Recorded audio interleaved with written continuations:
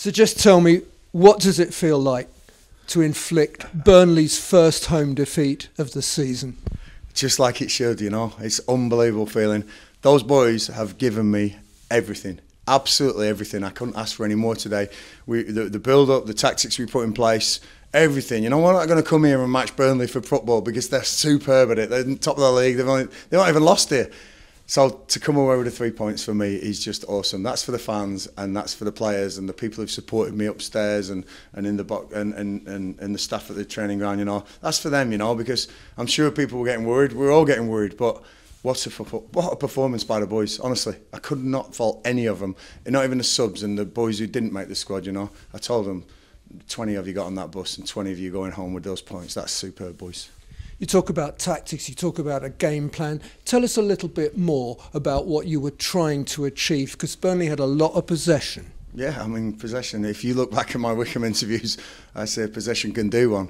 It does not win you games. You know, it's factual. This does not win you games. You know, I think it's 51% says it does, 49% says it doesn't. It's so close on possession. It's moments and people, and those moments today, I mean, they were awesome. Talking about the goals, okay, we can talk all day about the goals, which are two sensational goals, you know, really, really well worked. Sam Field, what a finish. And then Chris Martin, you know, after a short corner routine.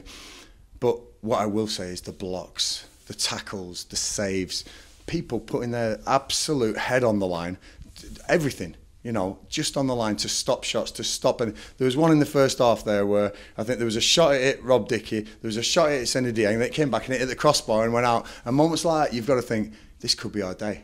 And boy, was it our day. The boys were absolutely sensational. You know, it's a hostile place to come, especially for a Blackburn lad as well. You know, but the boys, they managed the game. They nailed the tactics to a T, honestly. And it's taken an absolute worldy goal from Burnley to break us down. You know, and I think you've got to give credit to the strike, but you've also got to say that if that's what it took, that's what it took. We worked hard. The subs came on and made a difference. The ones who didn't get on were shouting about the boys, and those fans down in that end. They never stopped all day, so thank you very much. Thank you so much. It's been a real frustrating season, and we ain't out of the woods yet. But that's a hell of a point, 3 points to put us up that table, and everything's in our hands now. Next week and the week after, and I'll be telling the boys that you've given yourself that platform. Go and finish the job. When things go badly, everybody gets their share of the criticism. How satisfying is it for a manager to see it all come right, as it did today? Listen, when things go badly, give me the criticism. I'm the manager of the football club. The players do what I ask. It's on me.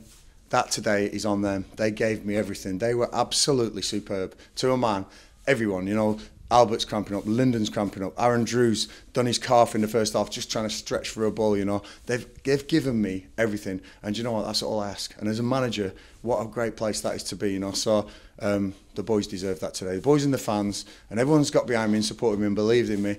You all deserve that today, because that's one hell of a step towards safety. Got to finish the job yet. I'm not going to get carried away, but that's a great result today.